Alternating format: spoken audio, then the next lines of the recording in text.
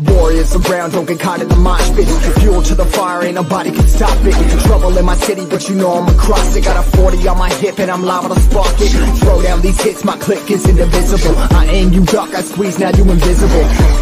I'm not afraid of getting physical. All these different chemicals are fogging up my visuals. Bloods on my hands, got slugs on my gunners. Yo, we notorious, we ain't no runners. Bloods on my hands, got slugs on my gunners. Yo, we some warriors, they ain't called gunners. Bloods on my hands, got slugs on my gunners. Bloods on my hands, got slugs on my gunners. Put on my sweat, put on the beat, put on the map, put on my team. Take out every motherfucker in between. Know what I mean? Better myself, better my aim, better my rep, better my name. Killing rappers on my hang, I'm running chains for the fame. Never thought I would it, now I'm running. You don't wanna follow me, now I'm fucking front. What's going on? What's going on? Good evening and happy Monday to you guys. Thank you for joining another broadcast of Steve the Kidney Nurse. I am your host, Steve Belcher. Man, how was you guys' weekend? I tell you, yesterday, I definitely had a busy Sunday. I mean, yesterday was the start of East Africa. I'm sorry, Kidney Hub East Africa with myself and the kidney ambassador, Moses Kennedy. And I thought that was a great first show. Please check us out for our other show every Sunday at 12 p.m. USA time and 8 p.m. East Africa time. And then I had a support group Zoom for about an hour with Kindness for Kidneys. If you're on dialysis and you're looking for a support group for yourself, if you're a caregiver, or if you're a patient and you just got newly diagnosed and you're looking for a good support group and you don't have to leave out your house, check out Kindness for Kidneys. All right, Kindness for Kidneys. a nice small kidney disease support group for caregivers, professionals, patients, anyone who wants to come and learn about kidney dialysis, or even talk, because they have a different topic each time they meet. I think they meet twice a month. So again, check them out if you're looking for a great online kidney disease support group, Kindness for Kidneys. And then I had a Toastmasters at 7 o'clock. I did a Toastmasters speech.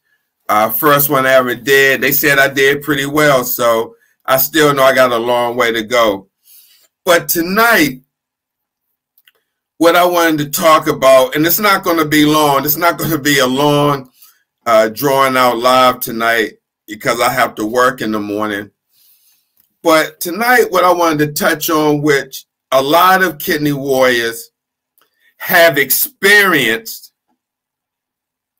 but don't really know about. And I've talked about this topic many times, but there's never enough times not to talk about this type of topic, complications of hemodialysis, because it's real. It's so real that in your consent form that you sign, given permission to do the treatment, it says it in there. It has to tell you the possible complications that can derive from doing hemodialysis. And so, excuse me, with that being said, as I always mention, you got patients every day being diagnosed with kidney failure. And I know, or I believe my message is getting out there, but it should be tons of people on this live that's dealing with kidney failure. You know, and it's okay that it's 4 people watching between a mixture of Facebook or YouTube or either or. There's more than 400,000 people that's undergoing kidney dialysis treatment right now. Yeah, we know some people are asleep, some people are doing this, some people are doing that. But I guarantee you got a lot of people online. And that's okay. But if you were dealing with going to outpatient hemodialysis or any kind of kidney dialysis therapy, wouldn't you want to know if you were in an outpatient facility and you got a type of personality, you want to make sure everything is right. You want to make sure everything is right. You don't leave nothing to chance. And there's a possibility that air can get in your blood. Wouldn't you want to know that? I would, because there's serious complications if that air gets to you. And you might be saying, Steve, I be on dialysis all the time. How can air get to me? They be hooking me up all the time. Ain't nothing happening. So how's air going to get to me? Well, it doesn't always have to come from hooking you up. But let's look at some of the causes that present a problem like air in bloodlines. You can have an inadequate blood flow rate. What I mean by that, Well, if you're on dialysis, you know what I mean. If you have an arterial needle and the technicians or nurses have issues sticking it, and you know because they keep coming back, pulling back on the needle or trying to readjust it, and they say it's going negative. Or even with the catheter, the same applies with a catheter. And so the arterial, this is the venous, but just think, the arterial line has a chamber too. The arterial has a chamber too.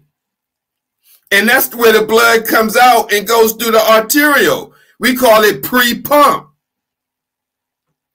So if you're not getting a good flow, whether it's a catheter or your arterial needle, that level can drop. And that indicates that we're not getting a good blood flow. And if that level drops, now air, you don't have any more blood in here. You just have air.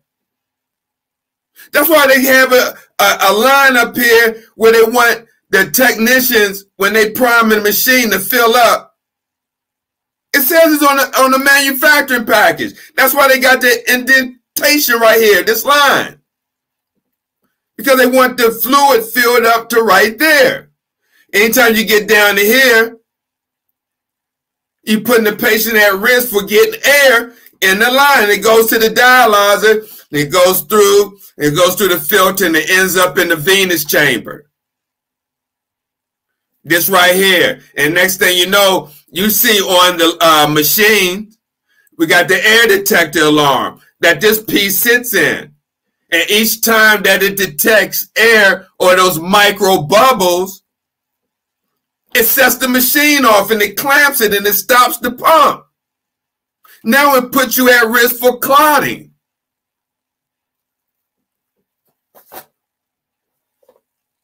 How else can air get in there from that?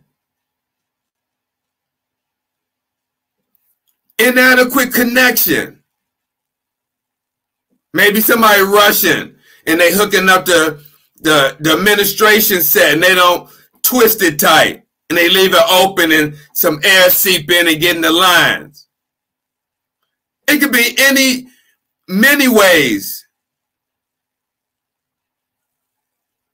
But the way as a patient you can tell, and I'm telling you right now, if you're watching and you're on dialysis, or if you're a caregiver and you're the person that you care for maybe sleep or doing something else and you watching, the way you can tell if you have air in your machine is look over at the venous, this venous chamber, right? That's the blood coming back through you. And see if you see any bubbles. If you see bubbles, and I mean a lot of bubbles, and alarm going off and the technician keeps coming over there, and you keep seeing, you look over there and you see bubbles, and they keep pressing the alarm, that's air in the blood. And you want to make sure you have someone who knows how to get that air out, because if they don't,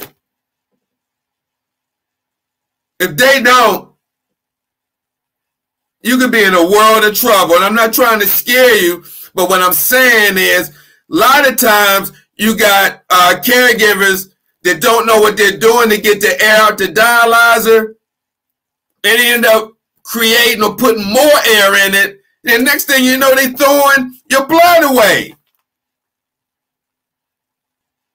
So you got to be on the lookout for that. This is not something that normally happens, but it can.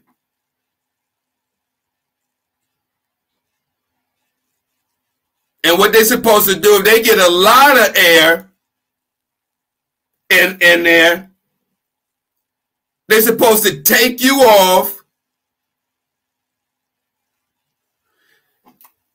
connect the system, and get that air out. and then resume the treatment. But if they do that, make sure they put the machine on pause. Because if they keep it running, the machine is running like you're having a treatment, but you're sitting in a chair not. See, a lot of caregivers forget to hit that pause button, especially when you go to the bathroom. They leave it running, so when you come back, it makes it look like you were still on the machine. So you're going to come off the same time instead of giving you that 15 or how much time you spent in the bathroom. And then when you go to the scale,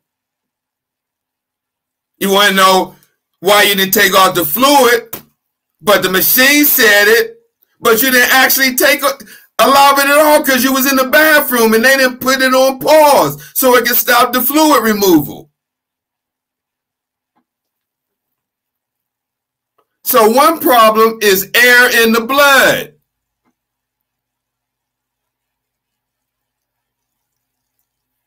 And that can happen. The saline bag, which is this right here, could run dry. A loose line connection. Your access may be not working, so it's not getting the flow.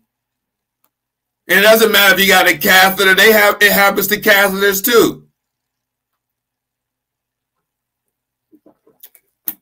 Another problem is air embolism. That's different than air in the blood.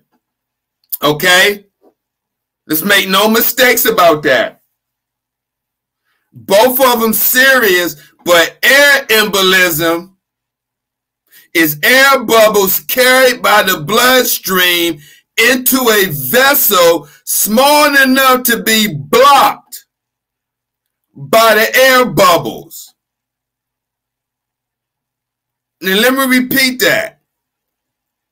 Air embolism, which is another problem or complication of hemodialysis, is air bubbles carried by the bloodstream into a vessel small enough to be blocked by the air bubbles. Now, what are some of the causes? And see, again, this is not like when patients come in, we sit down and tell them about this. You could be watching this right now on TikTok or Facebook or YouTube, and a patient, and you're like, damn, Steve, this is the first time I ever heard about some air in the blood or air embolism. And that's just two of many. Because you're not going to hear about that. Because the stuff that I'm teaching is for employees, people who are going to learn, who are training to be dialysis caregivers. So they know how to spot these problems and how to intervene or get the proper treatment. I'm giving it to you direct. As they say, with no chase.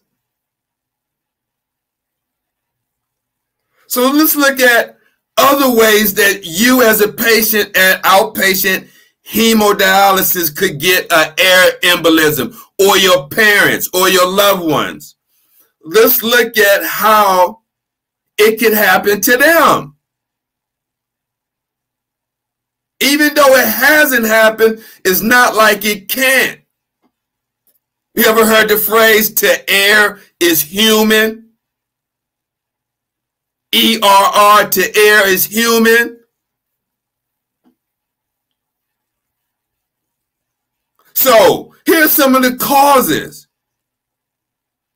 And when you got new people in there, or a clinic that's always short, these are where these problems rear their ugly head.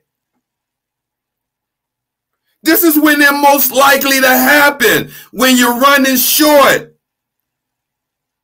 You got somebody calling out because somebody called out the day prior, so I'm getting them back. I'm calling out. There ain't nothing wrong with them. Or you may have some people that legitimately sick or got issues, you know, take care of their child care, whatever.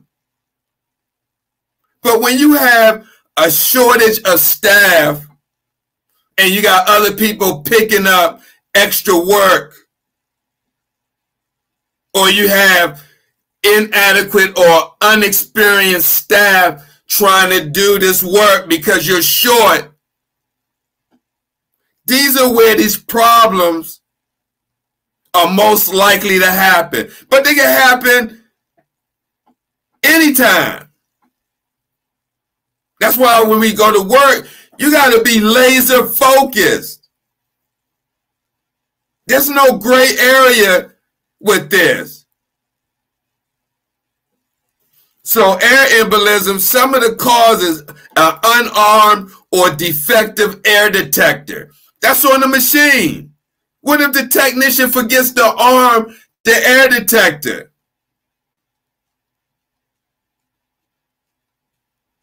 Non-occluding defective venous bloodline clamp. What in case it goes, air gets in it and it goes down and the air detector doesn't work?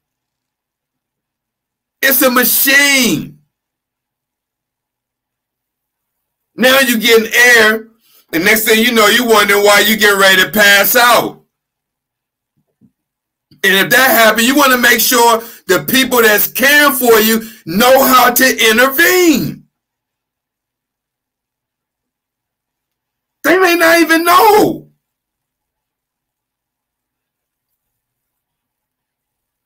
Then you have failure to place venous line behind venous line clamp. All right, they may forget to put the line in the clamp. This is not me saying this. This is the main company that does training.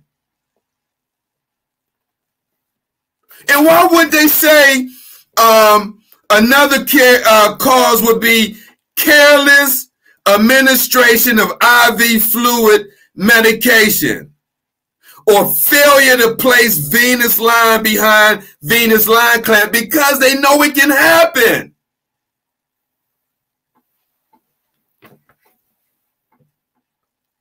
Careless administration of IV fluids medication. Careless administration. Who's going to be careless? The caregiver. Not you. Empty IV bag or medication bag. How did the bag get empty in the first place? Somebody wasn't watching it. Air in blood lines or loose connections. Pre-pump, pre-blood pump. Air leak in the blood tubing or at any connection in the dialysis system. Separation of blood lines. Very cold dialysate containing a large amount of dissolved air that is released when warm. These are all the causes that I just read out that can cause a person on dialysis to have an air embolism. And so you say, Steve, oh shit, man, what are the signs of it? Because if that happens, I want to make sure I'm not experiencing air embolism. Well, I'm glad you asked. Signs and symptoms of an air embolism includes large volume of air in the venous line. I'm talking about this, the venous line right here. They talk about the whole large volume of air going right into you. Chest pain. Shortness of breath. Coughing. Cyanosis, which is blue-purple color of skin in the lips or the nail beds. visual disturbance, double vision, maybe even some blindness, confusion, restlessness, fear, slight paralysis of one side or the body, coma, and last but not least, possible cardiac arrest. Now, if you're a patient, wouldn't you want to know this? That you're at risk, and you want to make sure that the people working on you don't do something that causes you to have an air embolism. So let's look at the treatment for air embolism. First, we want to clamp all bloodlines. We want to make sure all bloodlines are clamped. Then we want to put the patient on the left side with the head lower, which we call the Trendelenburg position, where the head is lower and the feet are up, but they're on their left side to trap the air. Then we want to attempt to aspirate, meaning pull out the air with the syringe from the access if possible. Initiate CPR if needed. Notify the emergency medical system, 911, if condition warrants. Notify the physician. We want to monitor the vital signs closely and support blood pressure with saline per access after air is removed. We also want to administer oxygen. Then we want to prepare to transport the patient to the hospital as needed. And then after that, we document the incident, interventions provided or treatment provided, and the patient's response. But you just want to make sure if you go to dialysis, you, your parent, or your loved one, that you know what to look for with these complications. Like if they, somebody come home and say they wasn't feeling well or something happened, and they had to send your loved one to the hospital. You're like, what happened? And all of a sudden, nobody knows what happened. All of a sudden, they just passed out. Something happened.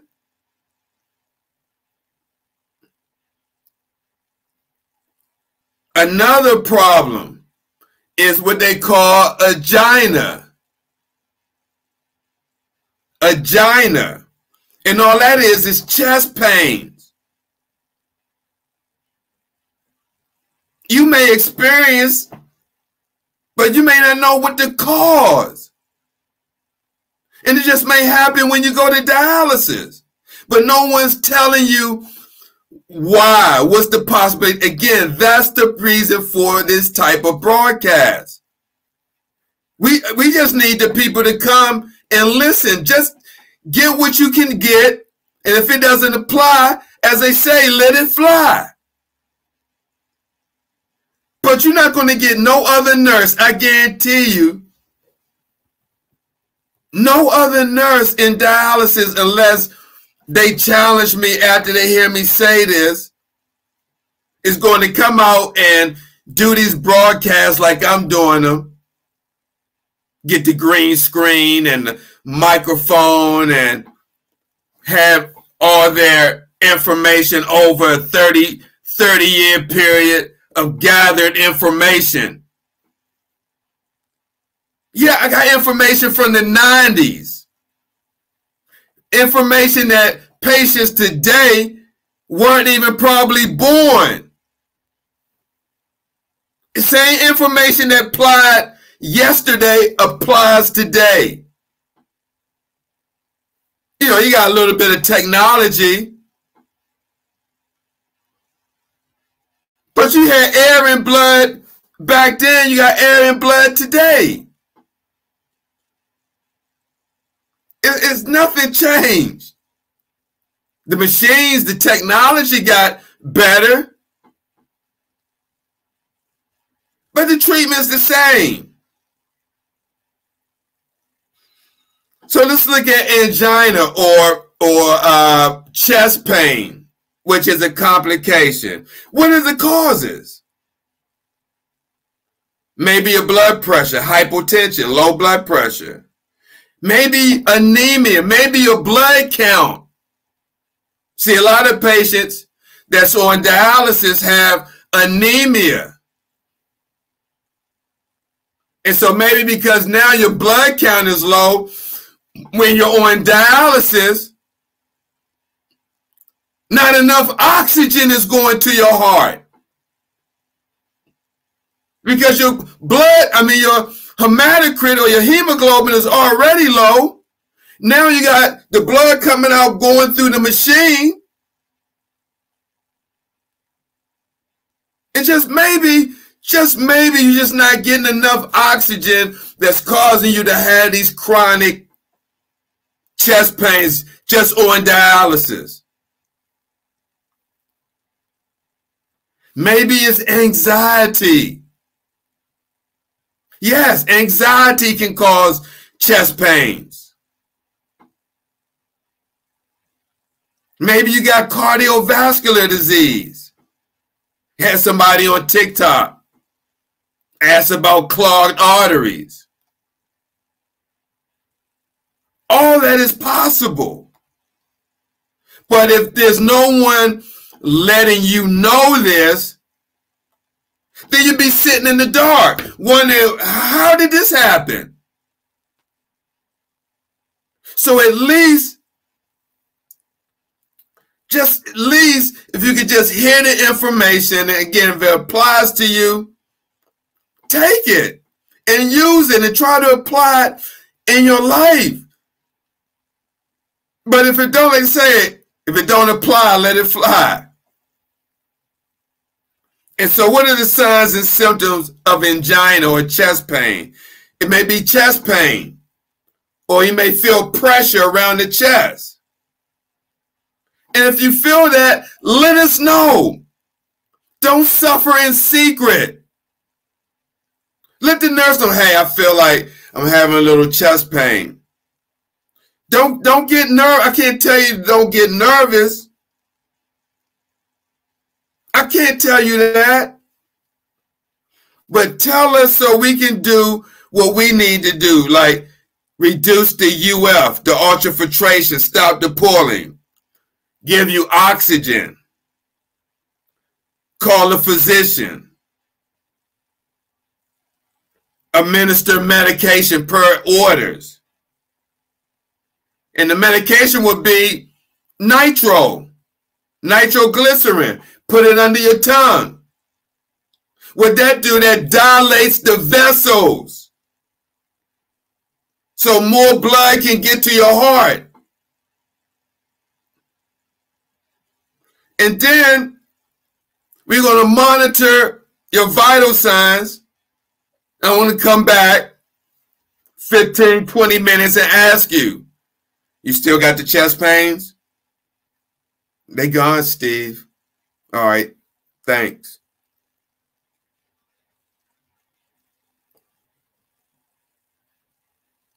If the chest pains doesn't clear up, we're going to discontinue dialysis. You may need to go to the hospital and get further evaluation.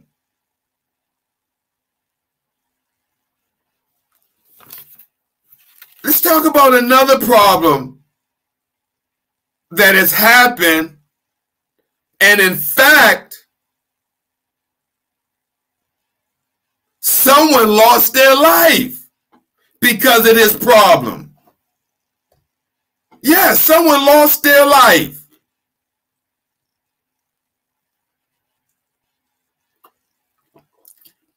And what I'm talking about? Blood loss. Blood loss, that's a problem. And it can happen to you. You're like, Steve, what are you talking about? How can it happen? So look, again, with these bloodlines, okay, with these bloodlines,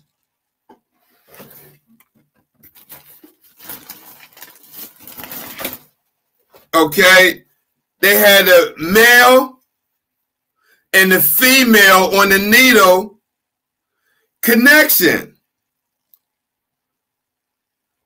So if the person is rushing to put you on and then they connect the lines and they don't twist the lower lock tight, this can, if you tug or move your arm or whatever, that can come loose. And the next thing you know, you got blood all over the place. The pump is still spinning, and especially if it's the venous, this part is coming back to the patients. This disconnects, and now you got blood spewing on the floor. And this actually happened at a DaVita unit in Baltimore, and the patient lost their life. They had to cover over them. They had a catheter. They had the blanket over and they went to sleep. The unit was short-staffed. Really, lady person was being monitored in some way. The line disconnected, and the blood pumping on the floor behind the chair. No one even knew about it. By the time they recognized the patient was in full-blown cardiac arrest. So yes, these problems happen. That's why you want to prevent it. Because if you know, there could be blood loss, now you can tell the technician, hey, can you make sure, like for the air embolism, when you go on, you can ask them, can you make sure my air detector's armed? Or can you make sure my line is clamped, my saline line is double clamped? It will make me feel safe. Because some of them just clamp it. They don't have the blue clamp on it. Or if you see the saline bag low, ask them, hey, can you change the bag? Because they may have to give you fluid, and they give you fluid, they may not be paying attention, there may not be enough in there, and by the time they look, their air has gotten into the lines. Even with the blood loss, you want to ask them, can you make sure my lines are tugged or tight? So it says blood loss. What are the causes? Arterial venous bloodline disconnection due to improper.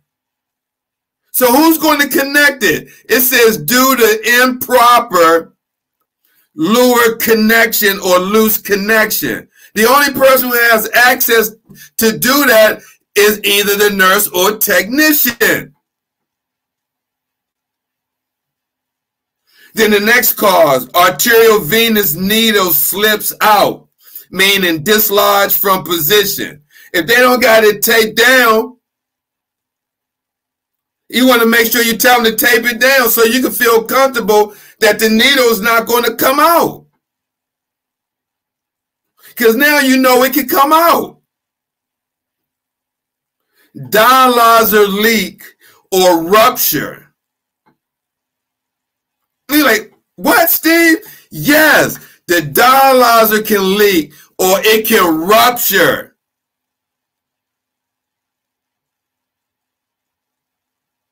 Clotted blood in venous bloodline. That's how you can lose blood. As I mentioned today, a friend of mine training down in Louisiana, and the same thing happened to a patient she told me about today. Clotted bloodline, the venous bloodline, this is the venous bloodline right here. And normally the clot forms right here in the chamber or up here. See a dark, like a real dark spot.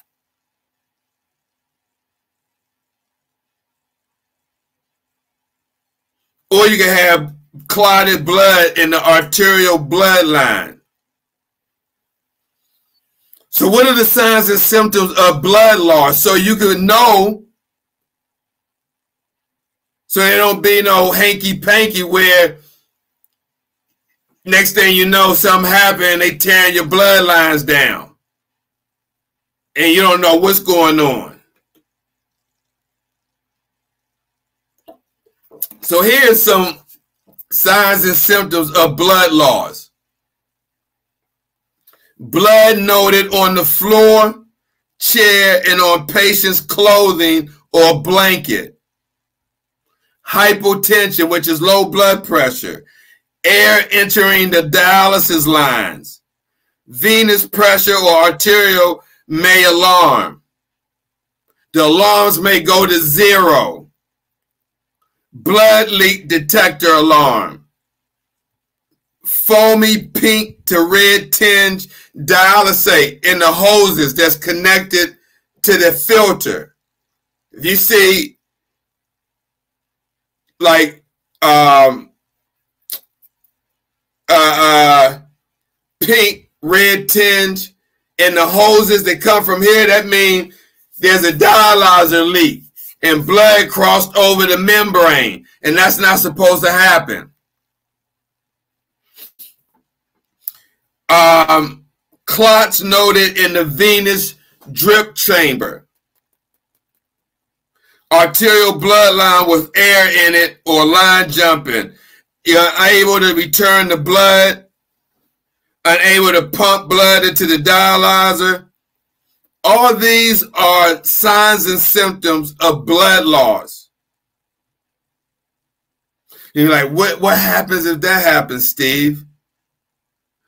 So you stop the blood pump, you clamp the blood lines, all right? We monitor the vital signs. We support the blood pressure as needed. All right, if it's a dislodged needle, we go ahead and put stop the bleeding. Some places may re-stick depending on when it happened in treatment. Notify the doctor. They may draw blood, obtain labs. We try to return as much blood as possible. And if it's a clotted lines, we change the lines and restart treatment with a new blood tubing and dialyzer. Then we document the incident.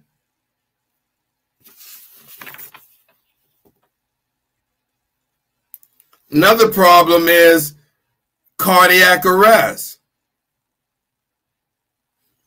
And the causes of that, electrolyte imbalance, especially high potassium, dysrhythmias, arrhythmias.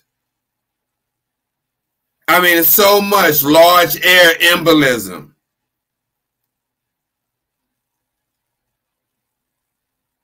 Signs and symptoms of cardiac arrest is absence of the heartbeat or carotid pause, lack of spontaneous respiration, unresponsiveness,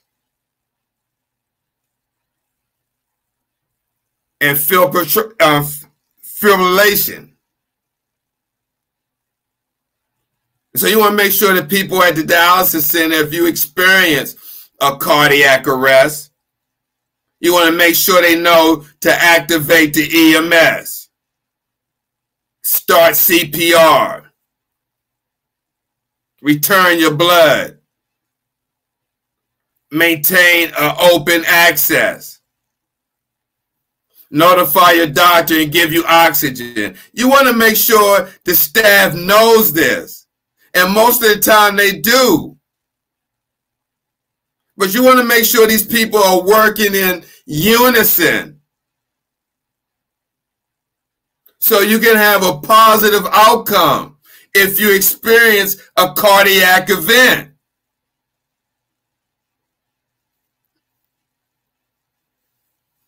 And it's the same as I talked about clotted lines. The same applies to this. The clotted dialyzer. Yes, can happen too. If air get into here, or if they're not giving you your blood thinner, or they pulling off like too much fluid, and a lot of times you'll know because you'll see this getting real dark and the venous pressure going up and the TMP is alarming. And if that happens, most of the time, depending on how far you are in your treatment, they're going to have to change the dialyzer. Now, the person, do they know how to do that?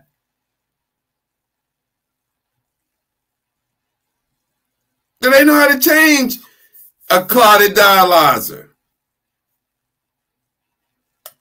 This is what we talk about when you have staff that may go on the floor too early. And if you don't have senior staff around and you're working with a new crew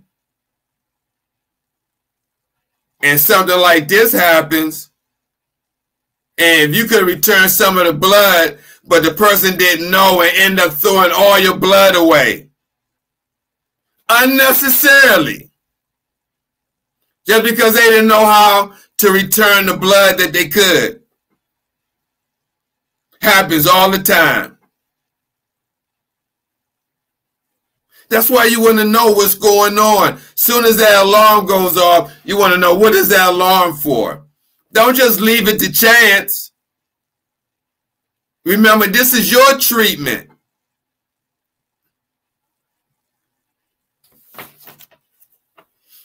Let me do a couple of more, and then I'm going to call it a night. A lot of people, another problem I notice, but a lot of patients don't understand, is they get a headache. They get a headache, and it only happens during dialysis. It may be your loved one. It may be in yourself, as soon as dialysis starts, maybe an hour into treatment. Head may start hurting. You may like, Steve, can you give me 2 Tylenol, please? And I go get the Tylenol, bring back the water. I say, you okay? What's going on? Got a headache. So let's look at some of the causes. So you'll know as a dialysis patient what may be causing your headaches when you may not understand or get the answers from anyone else. Not saying that this is the cause, but it could be a cause, and you may not realize or recognize it. So one of the causes is the fluid shift. You're like, Steve, what do you mean the fluid shift? So look, when you're doing dialysis and you look at this filter, you got these hoses on the back, and on the machine we program how much fluid we're trying to pull off. Now, if you're trying to pull off 3.5 liters, and if you want to get an idea of what 3.5 liters is, just think of 3 of these bags, because this is a liter. 3 of these bags is 3 liters. And then a half a bag would be 3.5 liters. Now, when you're trying to pull off this much fluid, 3 of these bags, in a 3 to 3.5 hour time frame, you're going to have all kind of situations occurring at the cellular level. And I'm not going to get into, because it's not no science class, but when you start pulling off fluid like that from the blood,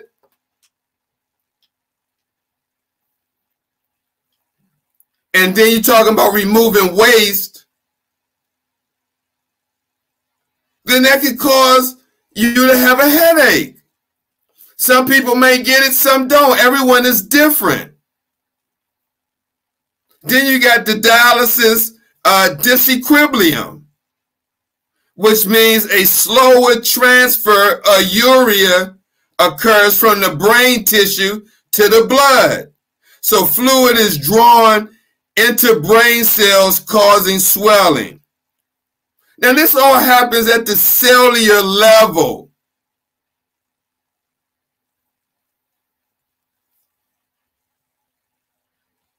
You can have high blood pressure that's causing a headache. Change in sodium level. Because you know you're dealing with electrolytes in the bath. Remember the bath? This is how dialysis say, look, this is just one portion. And you got the bicarbonate. Excuse me. You got the bicarbonate. This is just the acid. And they got certain electrolytes in it. Sodium, potassium, magnesium, dextrose.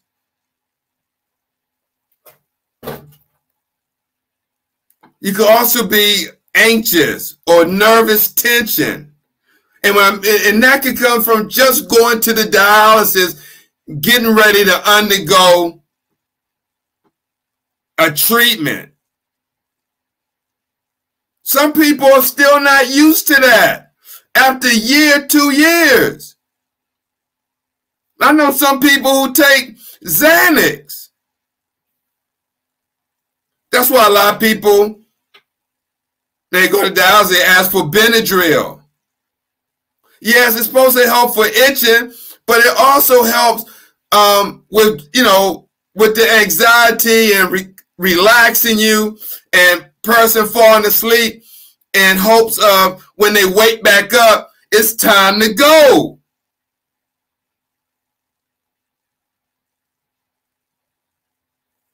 Also, a possibility of decreased levels of caffeine.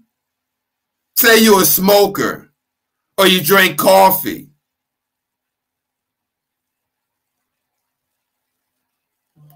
Or it could be over-the-counter drugs. Or we know if you use street drugs, yeah, there's dialysis patients that use street drugs. Let's be for real. Dialysis has no name on it. Kidney disease has no name on it. I work with patients at one unit. They so bold, they got off the machine and go in the bathroom and smoke crack, or put some heroin in their catheter. So it's not just one group of people; it affects all. Doesn't care what your zip code is. So what are the signs and symptoms of a headache, which we all know, pain in the head or facial area? And what we're going to do about it is we're going to assess the cause, possibly give you some offered Tylenol. A lot of people say, no, I don't want Tylenol, I don't do nothing. And I can understand that. We're going to monitor the response if we give you Tylenol. I want to come back and see how you feel. If your pressure's high, we're going to offer clonidine if we have it, which is a blood pressure medicine.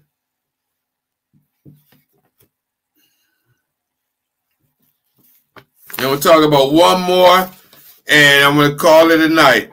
And that one is fever and or chills. That's a big problem in outpatient dialysis. Fever and or chills. Oh my God, thank you. Wow. And what are the causes of fevers and or chills? And again, you may not even know. You can have a catheter. Maybe everything going good for a week, and then the weekend you ready to go out, and the next thing you know, you shivering. Like, where did this, like all of a sudden I'm starting to shiver. And you in bed, and you got the covers on you. Like, what the hell is going on? The whole week I was good, and now on Friday night I'm ready to go out, and I got these chills. Well, it could be a possibility that you have an infection of your access that no one told you about, what to look out for, how to recognize it. You'd be like, Steve, what can cause that infection if I don't touch it? How can it just get infected? Let me tell you. It could be, again, if you have fever and or chills, then if you got a catheter or even an access in your arm, that could be your source. Be like, how's that? Because the people who put you on could have a break in aseptic technique. You're like, what the hell are these big words, aseptic technique? What I mean is, they're not washing their hands. They're not changing the gloves. They may be touching your access or doing something with it with the same gloves they used on another patient. Or they touch the machine. Or basically they transfer germs from their hands with the gloves on to your access.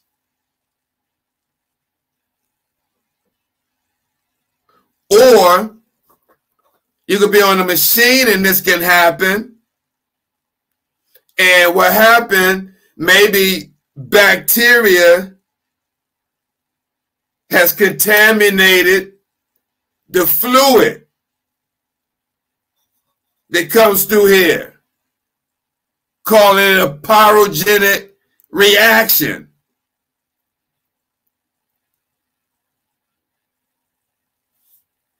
So now, what's the signs and symptoms of this? Fever and chills. Temperature over 99. Redness, swelling, or drainage at the infection site. Could be the catheter, could be the arm. You may see some drainage. You may see some redness, even swelling. Temperature increase after dialysis is initiated. As soon as they put you on, you start feeling sick. That can happen. Or the temperature increase after termination of dialysis. Another sign, you feel cold, involuntary shaking or chills, low blood pressure. And they say a pyrogen reaction with something that comes from the fluid. The pyrogen reaction usually starts within 45 to 75 minutes at the start of dialysis. So what is the treatment for all this? We're going to notify the doctor. If you got drainage from your catheter, your access, we're going to draw a culture. We're going to give you antibiotics.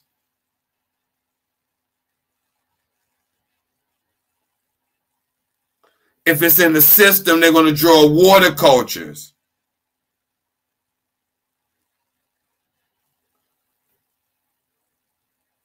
So, no, this was a lot. This was a lot in an hour. But, I mean, it's a lot of information.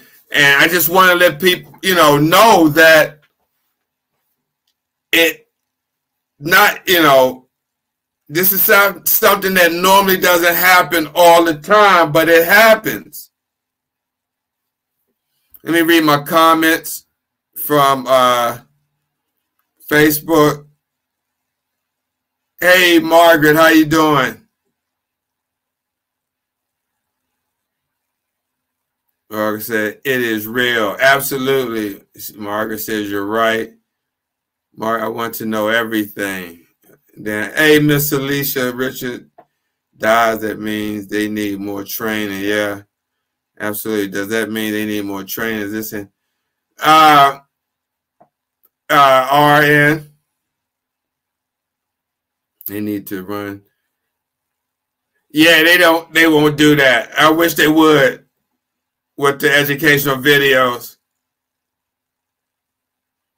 Yeah, Miss Margaret, I know you go to outpatient, so that's something that you can definitely be aware of. Know how much heparin you get, if you get any blood thinner, and look over at your line and make sure there's no foam. What I mean by the line, meaning the venous chamber is going to be on the other side of the arterial, and that's the return blood.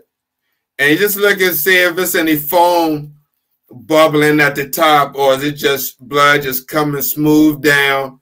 You don't see any bubbles or foam.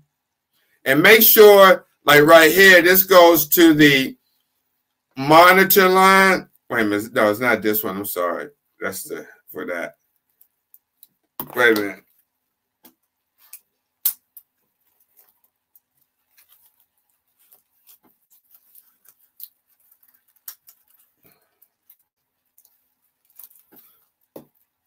Right here, this is another line that comes off of the venous chamber, which is the monitoring line with the filter. And you just want to make sure that there's no fluid or blood in this line, especially this filter being wet, because it could impact how your venous pressure is being monitored, which in turn can affect the TMP.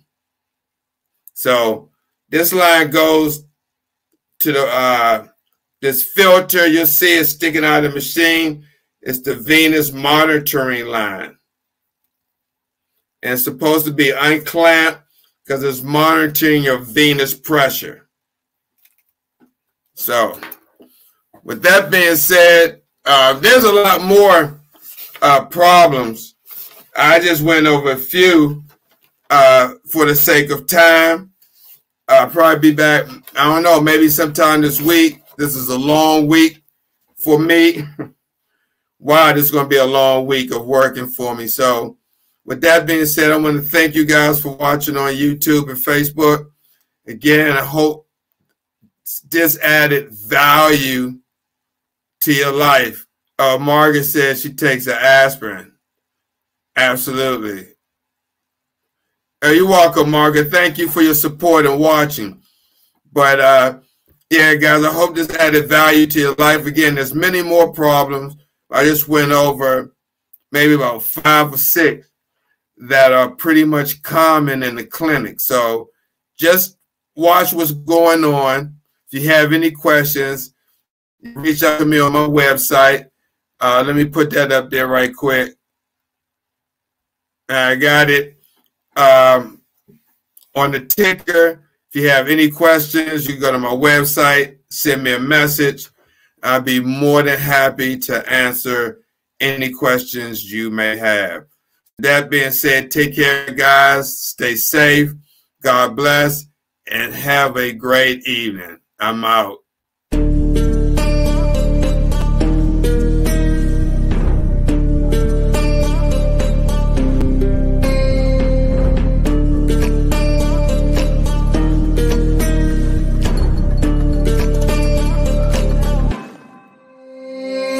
Warriors around, don't get caught in the mosh pit. Fuel to the fire, ain't nobody can stop it. Trouble in my city, but you know I'm across it. Got a 40 on my hip and I'm liable to spark it. Throw down these hits, my click is indivisible. I aim, you duck, I squeeze, now you invisible. I'm not afraid of getting physical. All these different chemicals are fogging up my visuals. Bloods on my hands, got slugs on my gunners. Yo, we notorious, we ain't no runners. Bloods on my hands, got slugs on my gunners. Yo, we some warriors, they ain't caught runners. Bloods on my hands, got slugs on my gunners. Bloods on my hands, got slugs on my gunners. Put on my sweat, put on the beat, put on the map, put on my team. Take out every motherfucker in between. Know what I mean? Better myself, better my aim, better my rep, better my name. Killing rappers on my hang, I'm by their chains for the fame. Never thought I would,